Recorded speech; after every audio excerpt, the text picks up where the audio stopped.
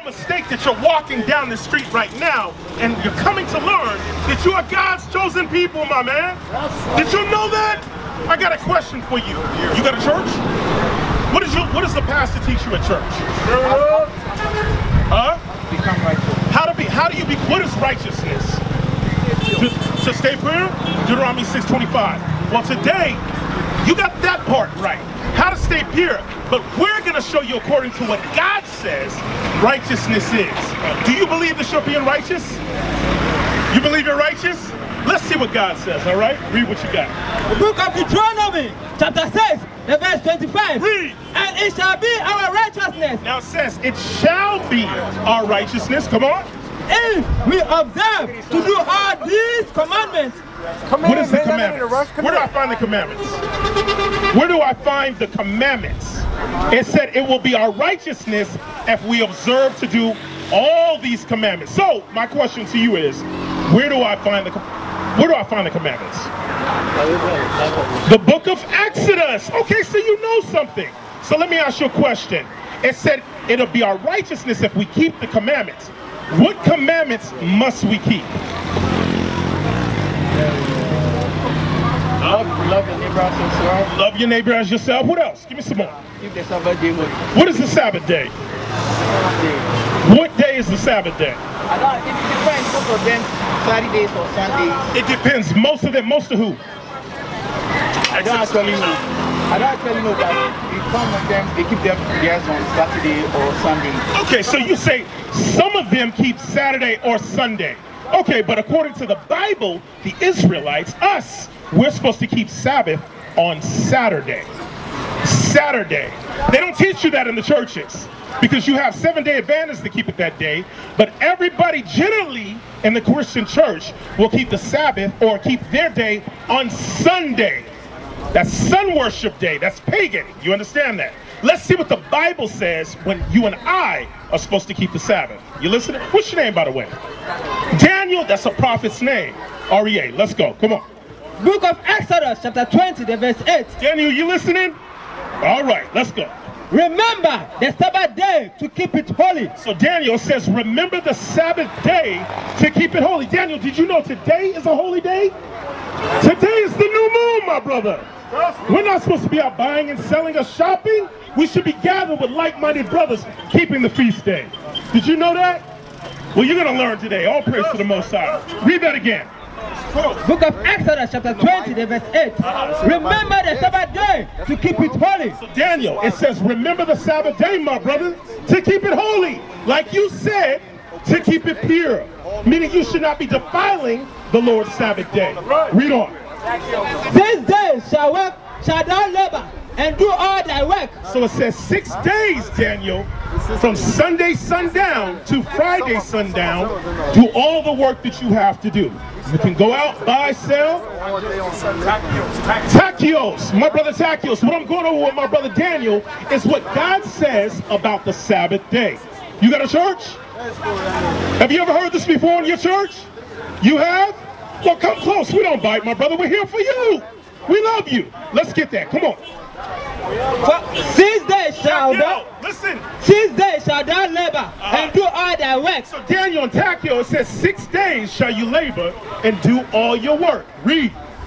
But the 7th day is the Sabbath of the Lord thy God. It says, but the 7th day, brother Daniel and brother Takio, is the Sabbath day of the Lord thy God. Yes, Lord. Christ, Jesus the Christ, the black Messiah, kept the Sabbath day holy. Like you said, pure. So what are the things that we must do on the Sabbath day, Daniel? Worship the Most High God. Let's skip it. Worship the Most High God. Worship the Most High God. What else? Takio, what do you think you should do on the Sabbath day? Somebody need to rest. You need to rest. What else? No work. What else? What else? What about cook? Can I cook on the Sabbath day? Yeah, you can. You can? I read the Bible chapter. Got that? I got the chapter I read the Bible, but that's about Jesus went to hell and someone who. Yes, he did. But my question to you is, can you cook on the Sabbath day? Yes, you can. Well, let's see what the Bible says. We're going to let God be true and every man a liar. Because they say you can do all you want on the Sabbath day, but we got to go according to what thus saith the Lord says, right? You agree? All praise. Read that. Come on. The book of Exodus chapter 35, verse 3. Ye shall kindle no fire throughout your habitation upon the Sabbath day. Wait a minute. It says you shall not cook or kindle any fire in your homes on the Sabbath day. So wait a minute, you said we can cook on the Sabbath day. Did we not hear that, Daniel? Okay.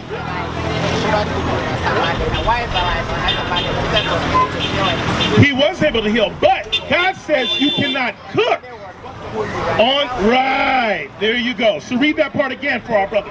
Come on. Book of Exodus chapter 35, the verse 3. Ye shall kindle no fire throughout your habitation upon the Sabbath day.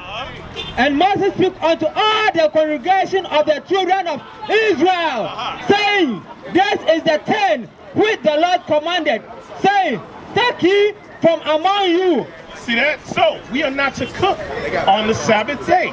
Now, it's a high holy day today. I'm out doing good today by what? Edifying my brothers and sisters today. It's the same thing that Christ did. I can do that on the Sabbath day. I can do that on a high holy day known as the new moon today. You understand? So what did you learn, Daniel? We cannot cook on the Lord's Sabbath day. I got a question for you, because you said you go to church, right? Daniel, you said you go to church as well, right? What color is Christ? I don't know. You don't know? What about you? I don't get your question.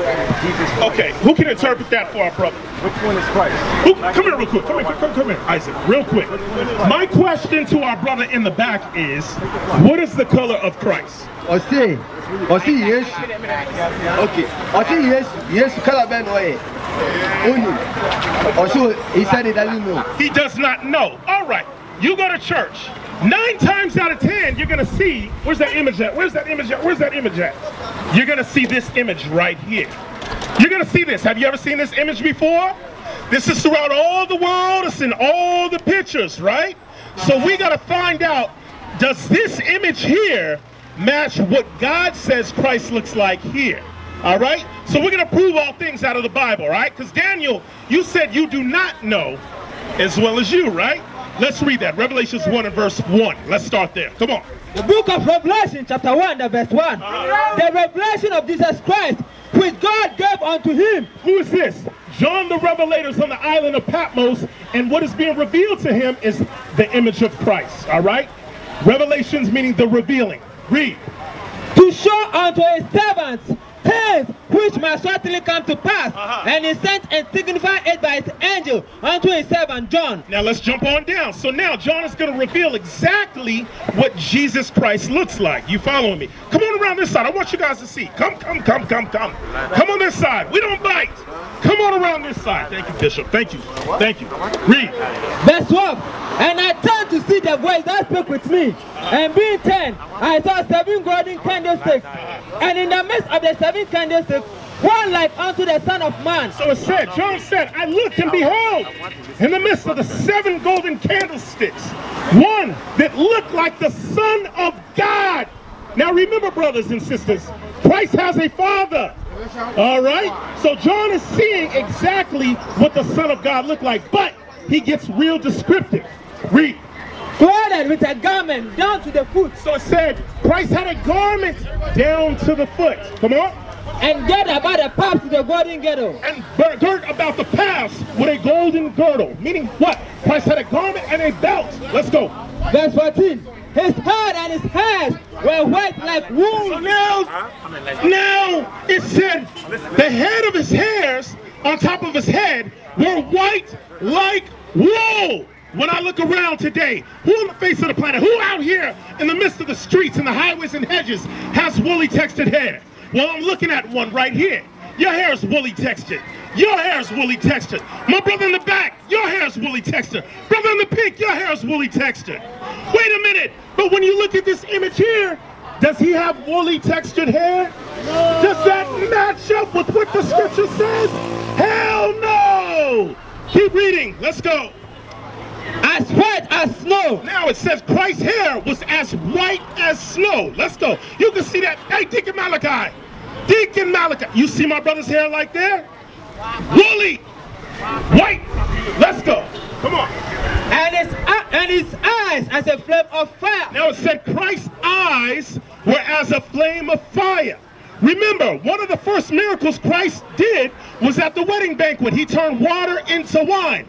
But this is also prophecy. All right, you guys know when you guys may intake some of that palm wine, it actually makes the whites of your eyes red. You understand that? Read on, come on. Verse 15. And his feet like unto fine brass. Now, John is going to make more. John's going to explain a little bit more. For example, let me ask you a question.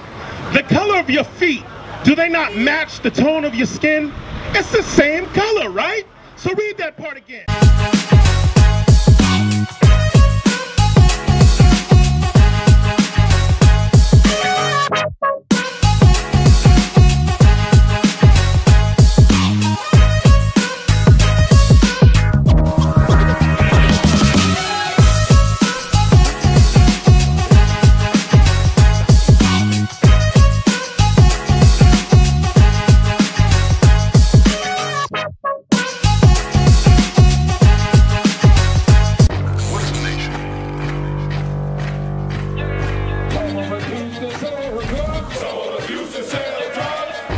Nation is men leading by example.